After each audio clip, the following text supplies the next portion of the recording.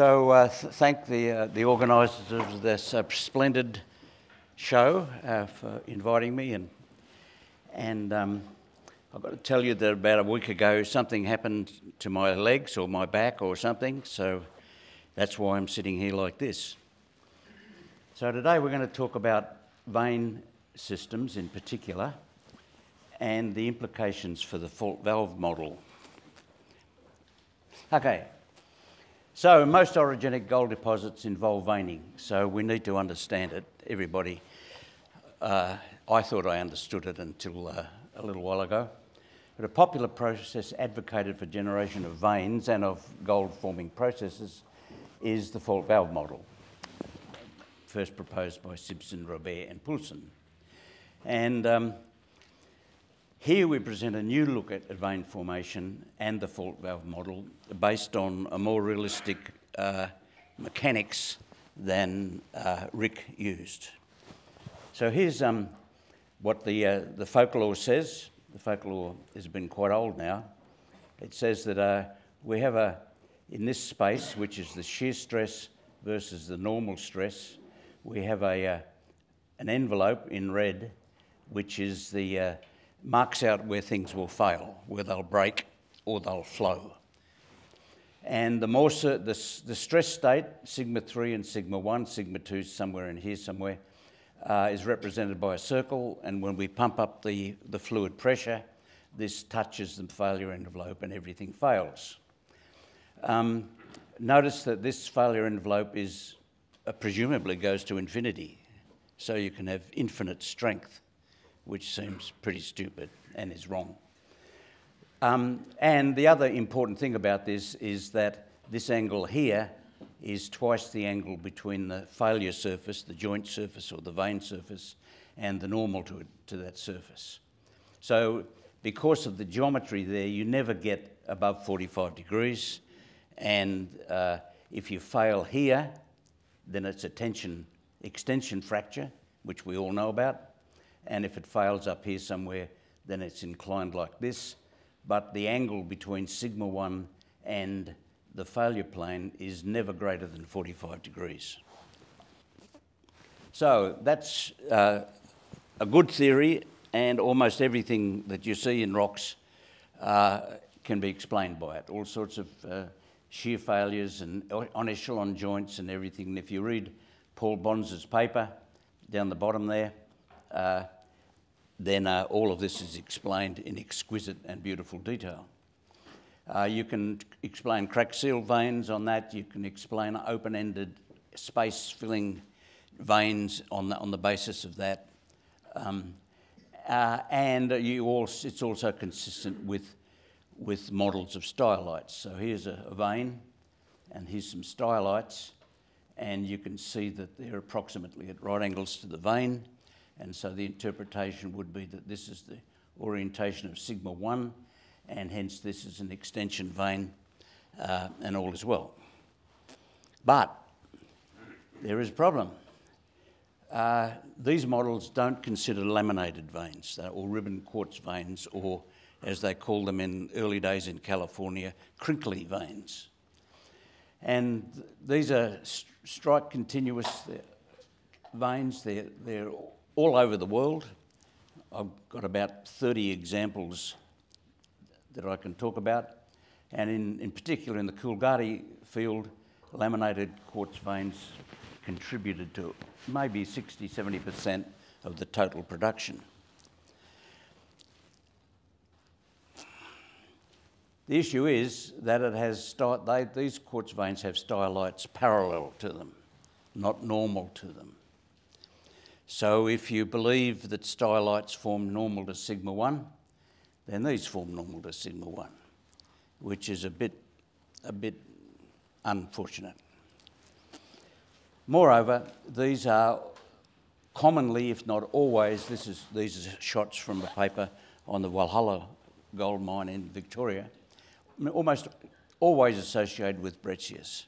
So breccias, laminated veins, stylites, all go together, and in many, many instances, and I don't know whether I would go as far as to say that all gold exists in laminated veins, if you try to grapple with the literature, and I'd like somebody to tell me later on about this, non-laminated veins rarely contain gold. So most all of the gold is in these kinds of situations. So at this stage, we'll need to consider a more realistic value of failure than we've talked about so far. The classical Moore envelope failure is open-ended in the sense that it implies the material can sustain infinite normal and shear stresses. But experimental work shows that that's not the case, that these yield surfaces are always capped. And there are maybe a decade of experimental work in earnest now on granites, gneisses, shales, schists, and so on that have defined the shape of this so-called cap on the yield surface. This means the material can only support normal and shear stresses up to a finite level, which makes sense. You don't expect a rock to be able to sustain infinite stress. The addition of a cap has profound implications for classical interpretations of veins, fault reactivation, failure mode diagrams, breccias, and for the fault valve model. So here, just to recap, this is what the classical sense is. You have a Moore envelope, we're drawn here as a straight line, but it needn't be straight in general. It's curved, and here's the imposed stress, and if we add a fluid pressure P sub F, it moves it this way until it touches and then it breaks. However, this is what the cap looks like. So the cap is out here somewhere, and now you can fail by decreasing the fluid pressure. So if this is the stress that's imposed here, you can fail by increasing the fluid pressure or by decreasing the fluid pressure. So there are two options now available. And these numbers that you need in order to understand it, this K, which is where the cap meets the normal old envelope, B, which is where the capped envelope hits this point here at the tension failure, and you need to know this, and that's documented now maybe by Tenfong Wong in the States for many rock types now. So now, if this is the failure envelope, and I've drawn it curved now, you can fail by hitting here, in which case this is the angle that defines the failure plane with respect to sigma 1, and in this particular case, this angle would be 30 degrees. But it can also fail out here, and now this angle is 67.5 degrees for this particular diagram. And you'll notice, those that are perceptive, that this would be interpreted as a reactivated normal fault, not an initial failure. So that's the first point to grasp, that this adding a cap to the yield surface enables you to identify faults that are at a high angle to sigma 1. And these are the kinds of failures you get. You get extension here, normal old extension joint, shear and extension. Here would be compaction and shearing, and compaction, a pure compaction band here. And the compaction bands, which I suppose were first introduced into the literature about, I don't know, 20 years ago, have been all the rage, especially in the States. And most people would say that the only kind of failure that you can get out here is compaction. So let's look at failure modes out here at the cap end of the yield surface. So A touches at this point here and this point here, and the angle between sigma 1 and the failure plane is around about 70 degrees.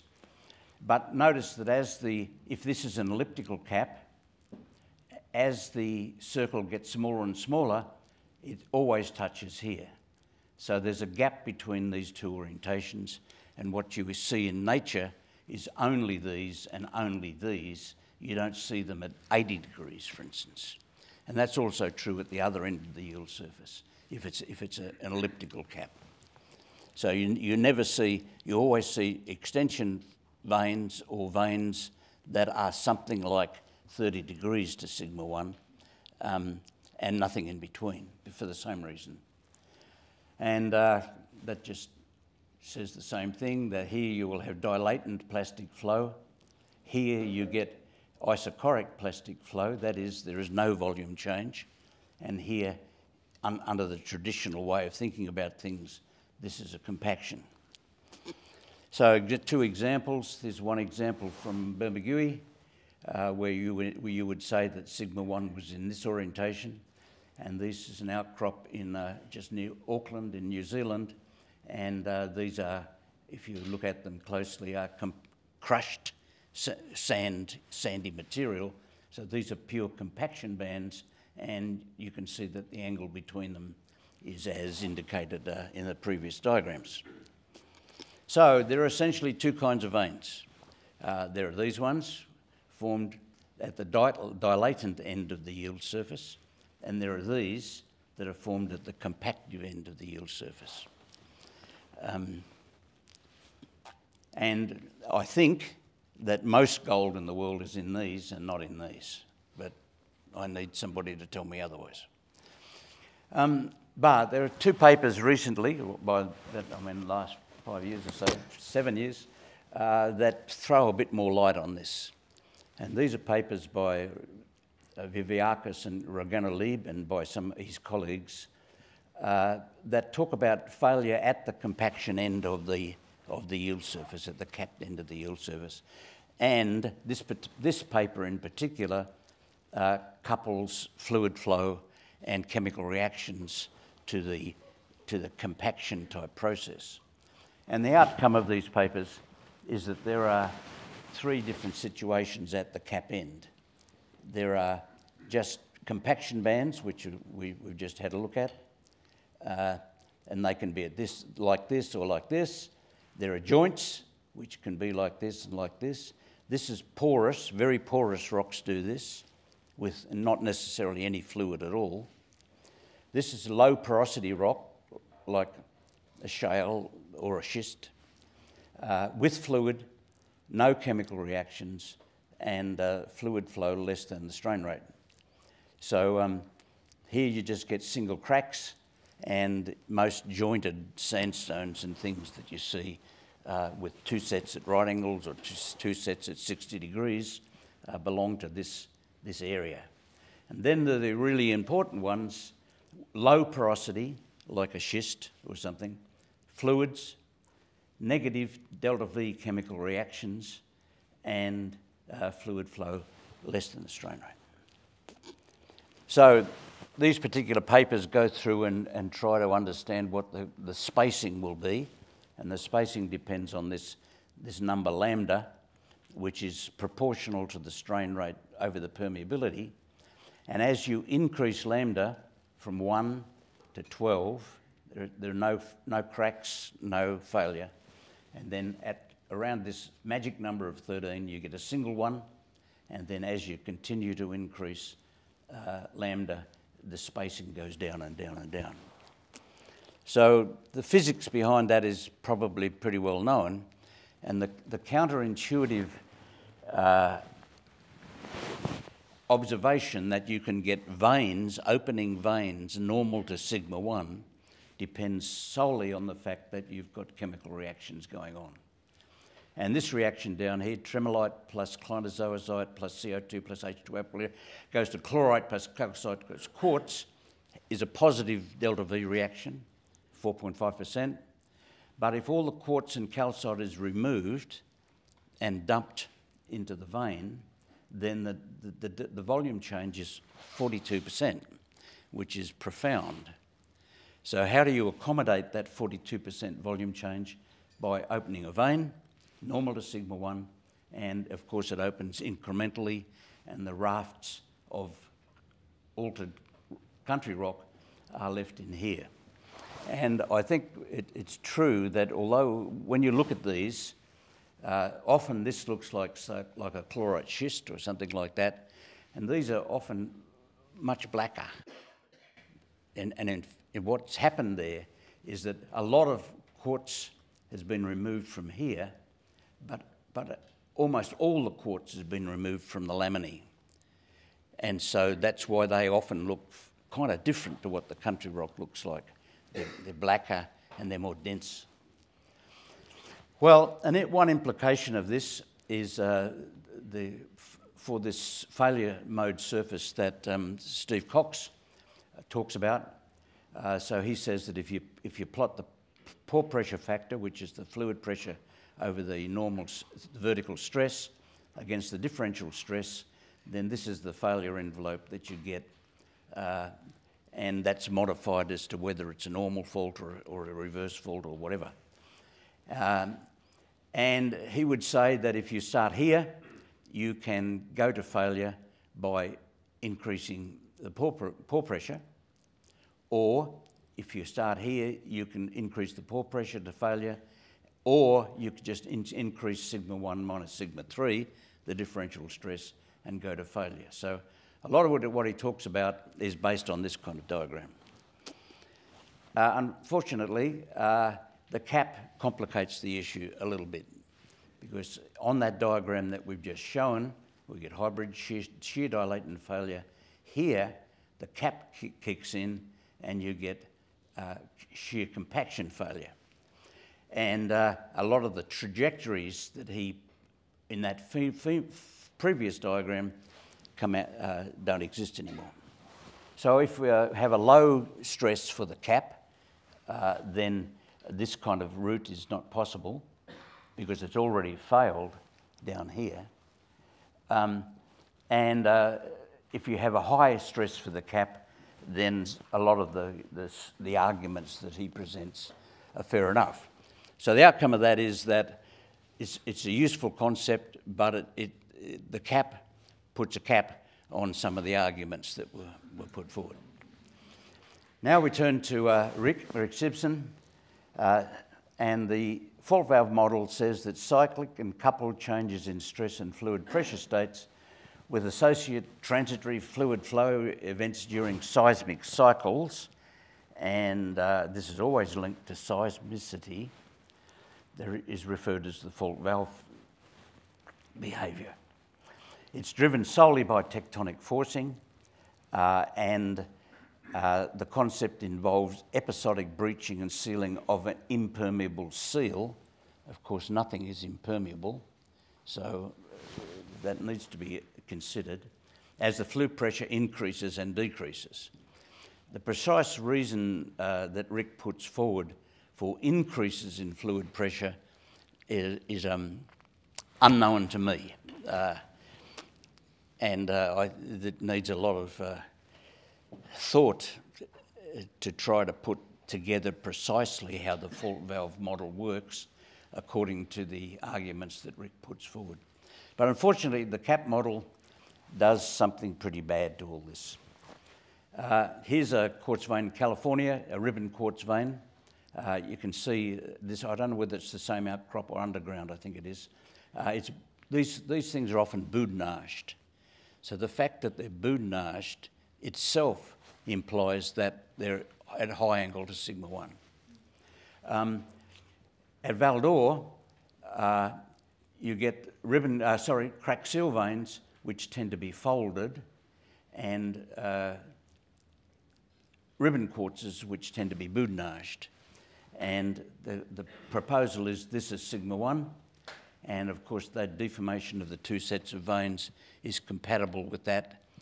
The issue is, though, is that because of the orientation of this with respect to sigma 1, it's a non-Andersonian orientation.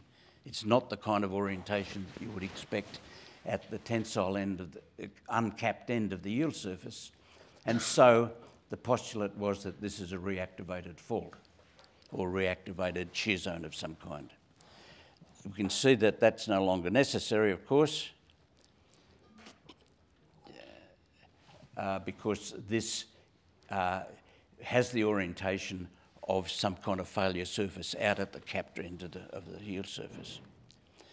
So let's see what happens if you take this rock and it's stressed, then material quartz starts to dissolve in certain areas. There's a big argument about precisely where, but the dissolution rate constant is proportional simply to the concentration of SiOH4.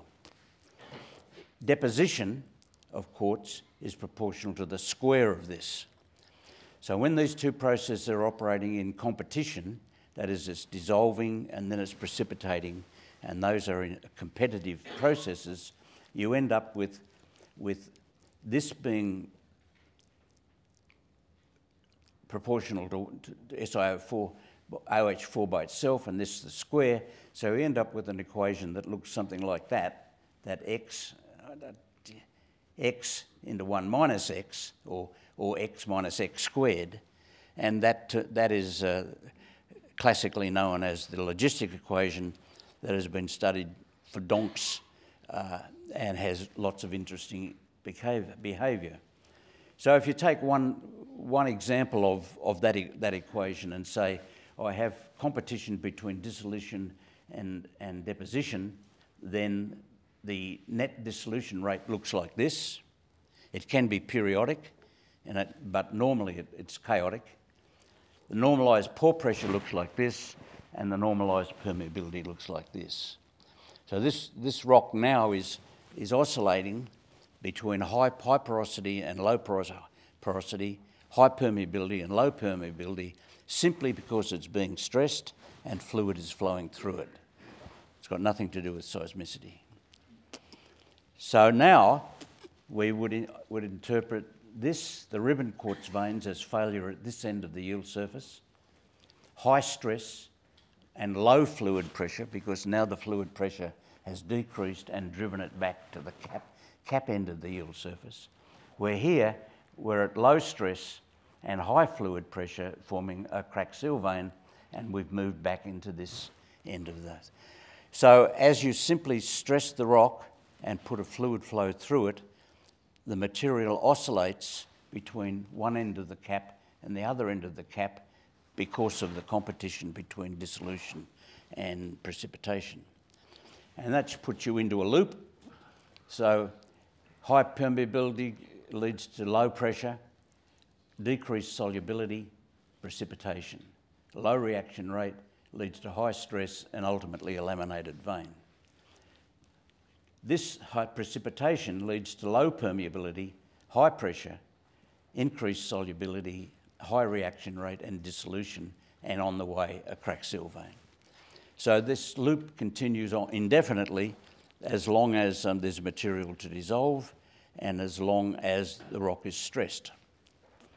And it has other implications. For instance, people worry about why do you get veins or leucosomes parallel to axial planes? Well, it's pretty straightforward. They're just deforming at the cap end of the yield surface. So, breccias. Experimentally, at least, one can show that as breccias form, the rock work hardens, so it gets stronger as it brecciates. And that's well developed, again, by Tenfong Wong. Has done a lot of experiments on that to document it. And this means, though, that the yield surface expands, so it hasn't been just a nice elliptical one like I've been drawing so far. This is, it gets bigger at the capped end. And this means then we can classify breccias according to the level of stress and the magnitude of the fluid pressure. And it's reflected at which end, this is reflected at which end of the breccia forms. If it's just simply fractured, low stress, low fluid pressure, we get fracture-bounded fragments. Here we'd get a crackle breccia, here a vein system bounded by fragments, and here fluid, fine matrix supported fragments. So that would look, so what we're saying here is that as the breakage occurs, the original yield surface expands. This stays more or less fixed, but this end expands outwards. It gets, in other words, the rock gets much stronger, the rock mass gets stronger, and this end is friction dominated, and this end is breakage dominated. So you can see again that as you oscillated the stress in the rock, the fluid pressure in the rock, it would go from a friction-dominated system, that is, if it started to break, then there would be just sliding on fractures. But here, it's breakage-dominated, and you'd get more and more clasts as you continued the deformation. So here's some examples. I would think that this one is a low-stress, high-fluid pressure breccia at this end of the yield surface. B is high-stress, high-fluid pressure, so it's in here somewhere. C is high-stress, low-fluid pressure. That's from Tropicana, by the way. And this one, low-stress, low-fluid pressure. So again, you can use this concept to worry about more things than just veins and fault valves. So the conclusion is the addition of a cap at the classical yield surface has a number of repercussions. Discontinuities in vein systems can form at high angles to sigma 1. These include shear zones, vein systems classically interpreted as reactivated normal faults. They also include axial plane veins. Classical failure mode diagrams are restricted in their extent by the cap. That's the Steve Cox concept. An alternative to the fault valve model is a dissolution deposition cyclic model driven by deformation and with no relation to seismicity whatsoever, necessarily. It could be, but there's no reason to have seismicity and there's no reason to have a seal. It just does it because it's being stressed.